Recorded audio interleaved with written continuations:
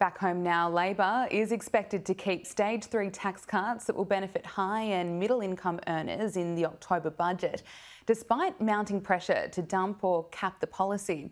The Prime Minister insists the government's position hasn't changed, but the tax debate isn't over yet, with the government deferring the fight to next year's May budget, when Australians could be feeling inflation impacts the worst.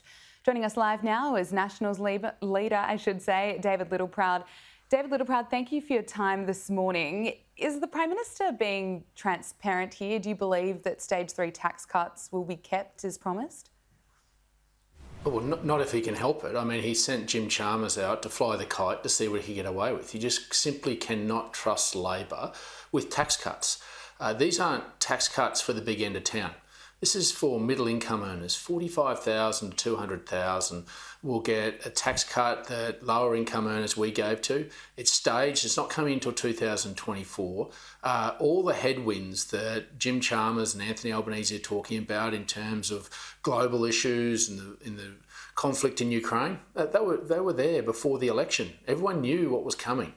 And they voted for this in the Parliament. And this is why the Australians get jacker politicians, when they go and promise the world to them leading up to an election, and then straight after it, they say, oh, well, look, we found a reason why not to do it. You will erode trust to the Australian people if Anthony Albanese doesn't square up with this. He doesn't look the Australian people in the eye and follow through on this. But what I fear is this is just the beginning of the start of taxation under this mob. They're unable in the Parliament to even be able to articulate that they won't increase taxes on superannuants, those in family trusts that use it as a legitimate vehicle to make sure they have investment and in terms of succession of their businesses and farms. So this government has made it very clear that they're trying to wrangle themselves out of commitments that they voted for on the floor of Parliament, but then look to go further. And this is where you've got to get your priorities right as a government.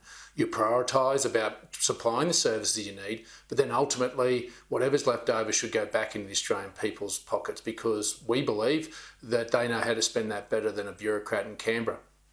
What about deferring the details of the Stage 3 tax cuts to next May's budget? Do you think that's probably the best move?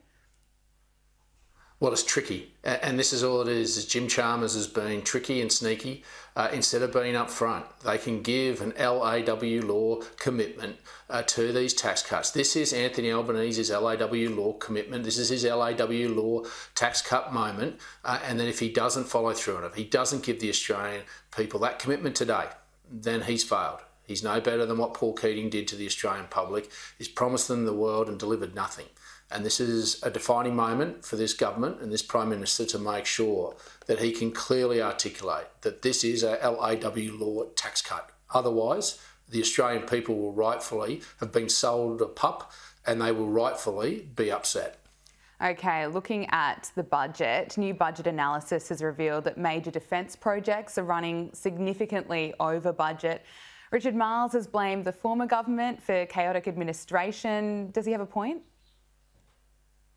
Oh, I think this is something that's been going on for decades of politicians and governments of all political persuasions. It's a cultural issue within defence that I think Peter Dutton was trying to change, and ministers of the past of both political persuasion have tried to change.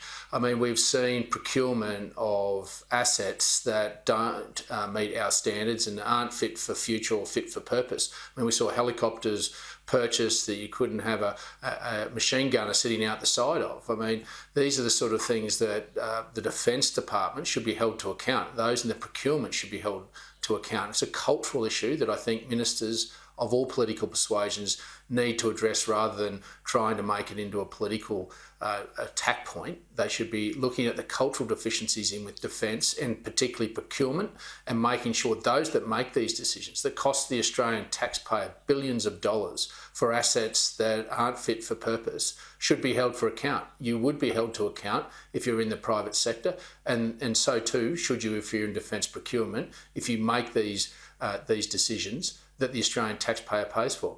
Okay, look, parts of New South Wales are experiencing major flooding again. Farmers are struggling. How can we support those who are badly affected, and where can we be doing better?